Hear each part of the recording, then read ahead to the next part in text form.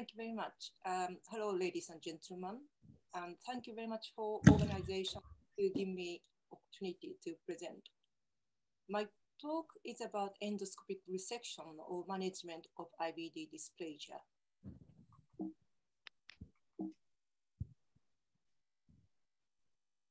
So more than 40 years passed since the corona surveillance started.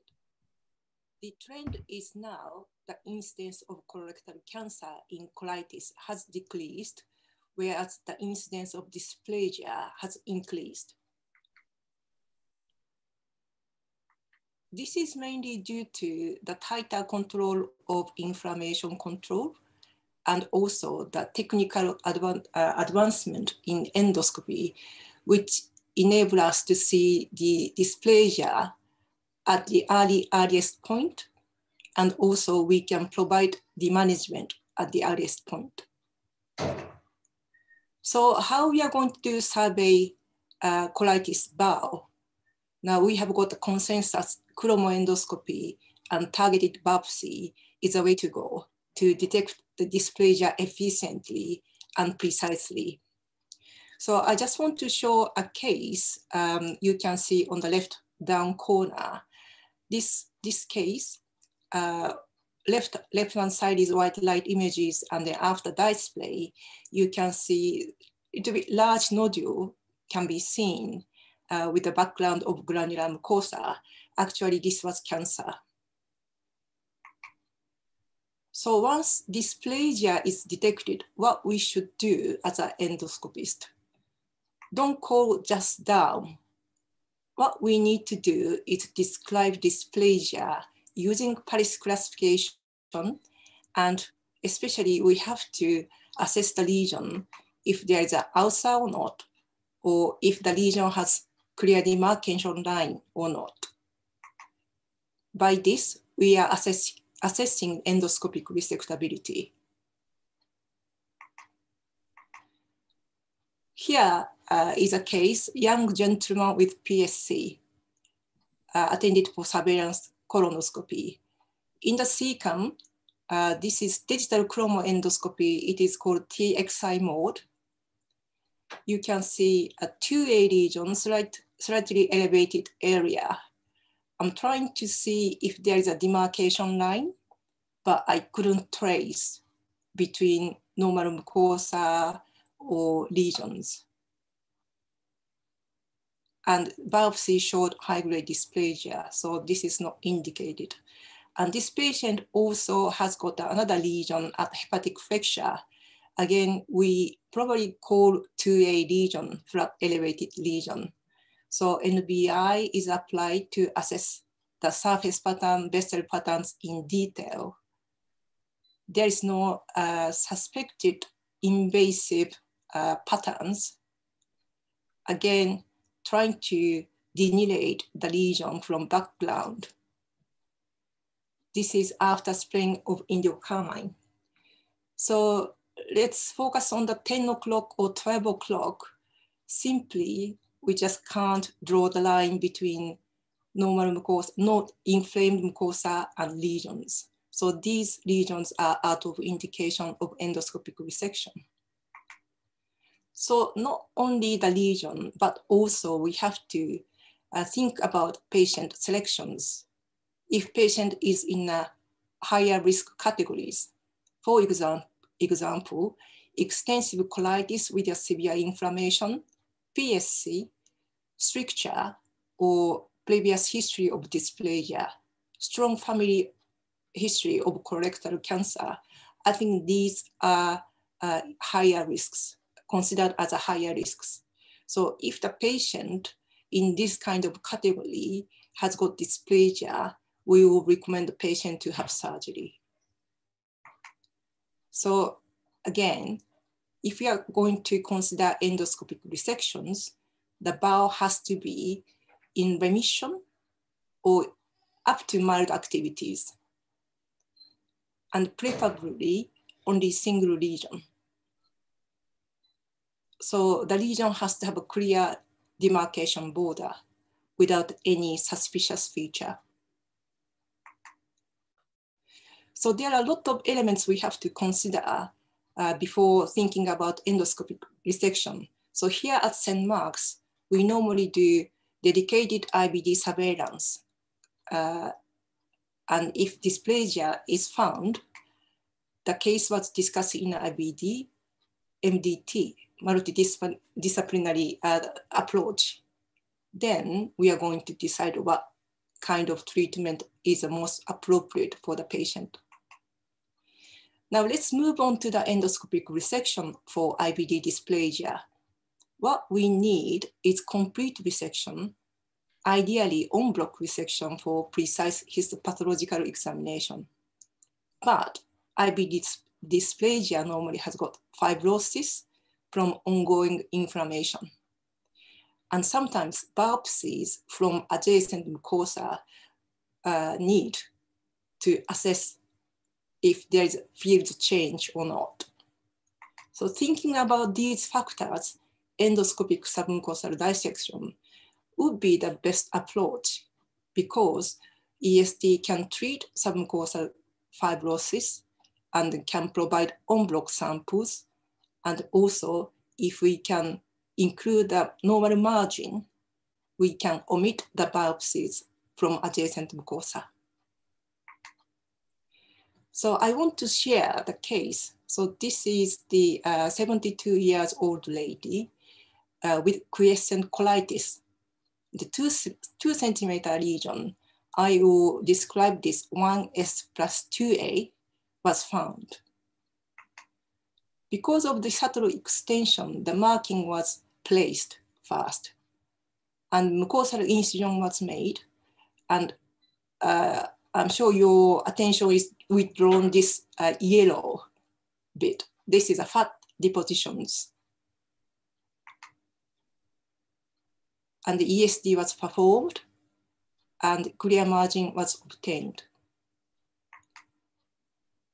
I want to share another case with video. So this case, the 3 centimeter lesions in transverse colon in mild colitis.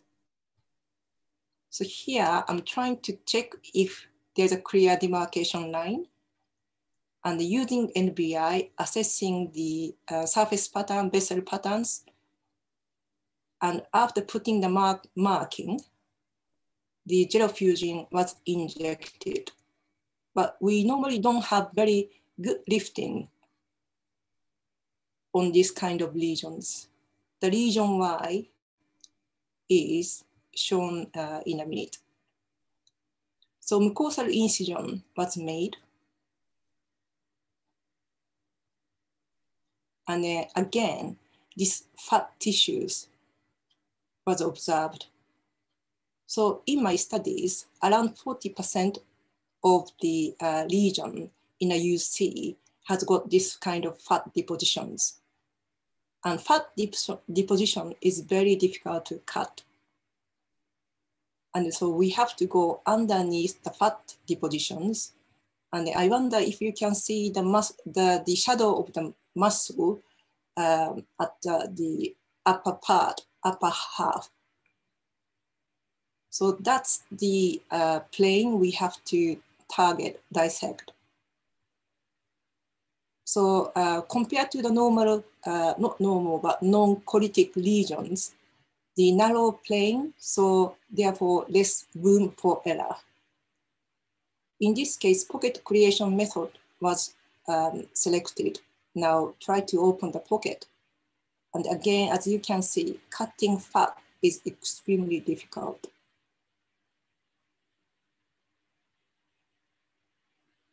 And also combination of the fat and fibrosis, this kind of vessels were normally hidden. So not good views. So this bleeding was treated using coagulosfer hemostatic forceps.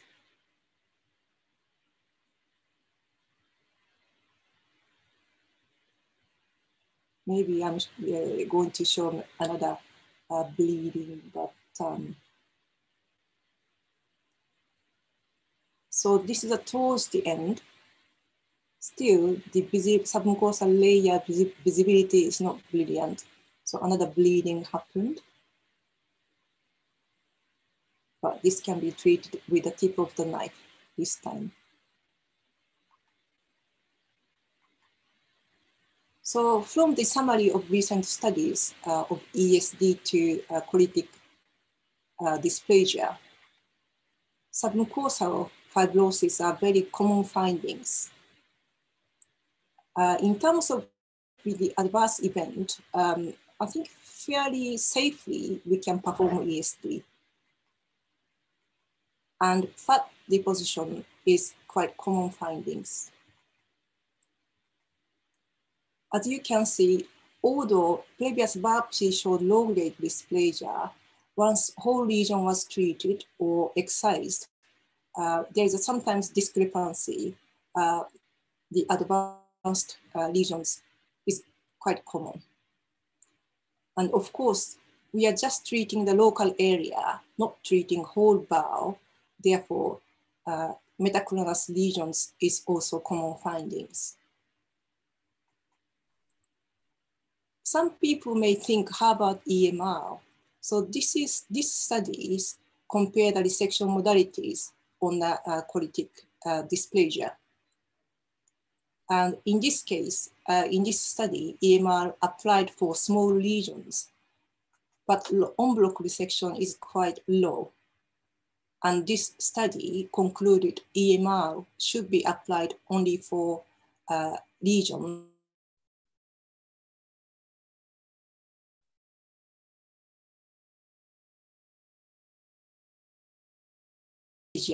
are treated with endoscopic resection. I think case selection is the key. And technical complexity, this ESD should be done by expert. Metaclonus lesion is common, therefore intensive surveillance colonoscopy is required. Thank you very much for your attention.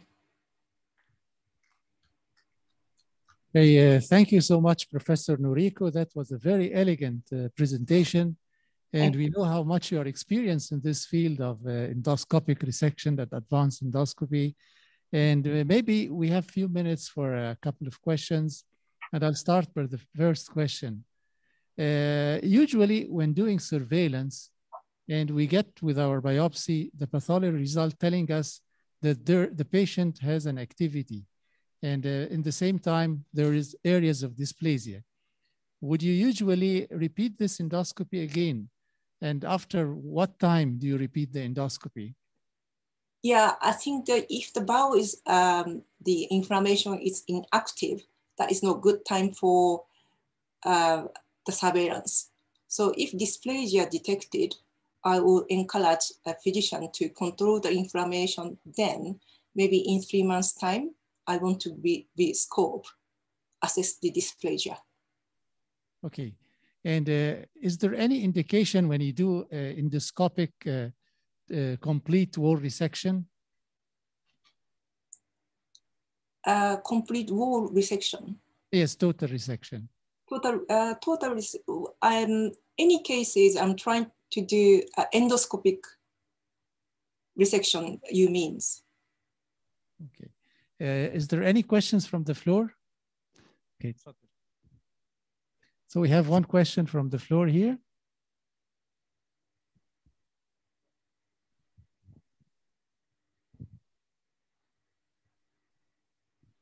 Thank you very much. According to the case you presented, you mentioned we have a good lifting sign, and you decided to continue for ESD. If we have a lesion with non-lifting sign, do we proceed or we stop?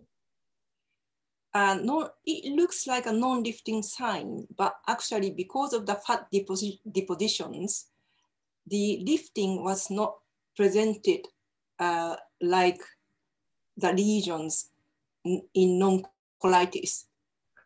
So even with non-lifting sign, I'll probably do ESD. So we must stop if we have no lifting. It's so okay? Actually lifting, but it doesn't present as lifting because of the fat tissues. Yeah. Oh, thank you. Okay, any other questions from the floor or from colleagues? Okay, so thank you so much, Professor Noriko. Really, that was a very interesting talk, and we would like to see you always with us in our meeting. Thank you so much.